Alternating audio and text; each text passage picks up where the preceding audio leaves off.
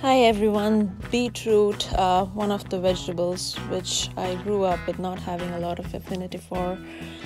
So thinking of some of recipes, my mom reminded me of the beetroot cutlet. So here I am.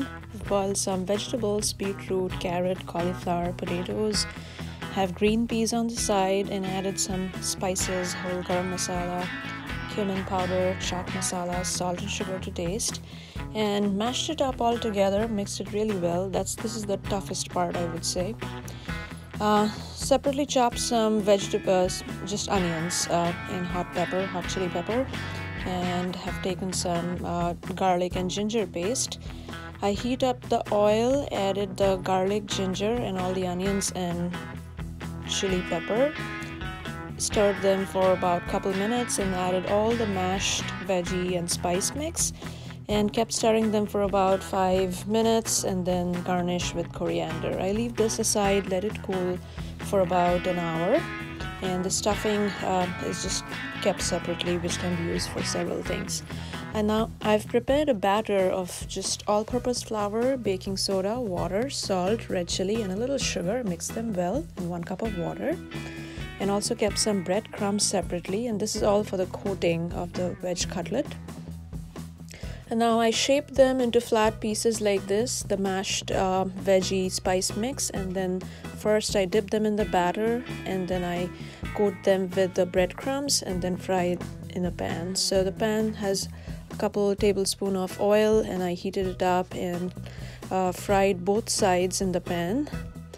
Serving with mustard sauce and cucumber really is the best thing to do for veg cutlets. So the beetroot cutlet really tasted awesome. So although I don't like beetroot cutlet, I don't like the beetroot vegetable per se, but I really like the beetroot cutlet that came out of this whole effort. So separately I had a little more stuffing left but no breadcrumbs, and then I thought, what should I do with that? So I ended up making some dosa. Dosa is another favorite South Indian dishes which typically you get in Udupi.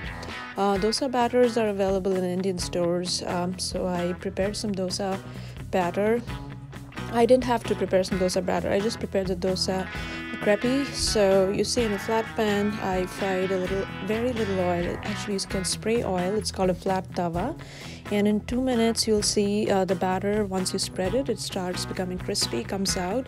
Put the stuffing of that beetroot in the center as I place it here, and then fold up the crepe style dosa here. So the dosa should be ready. On the side you can have sambar dal. It's a separate lentil curry, but it takes a lot of time, so I just prepared some coconut, yogurt, peanut chutney. I mixed the yogurt, coconut, peanut, green hot chili, salt and sugar, and ginger and garlic, fresh ginger and garlic. Mash them together and temper them with some whole cumin, whole mustard seeds, some urad dal, which is the black gram, curry leaves, and some whole cumin as well. Fry them in the oil and then add all of this yogurt coconut chutney into it. For 5 minutes I just mix them together. You can add a little water if required, and then after 5 minutes you'll see this is the desired consistency you want. So the coconut yogurt peanut chutney goes really well with the dosa. So you can see how beetroot, I don't like beetroot, but I ended up really loving both the beetroot cutlet and the beetroot stuffed dosa. So I hope you can enjoy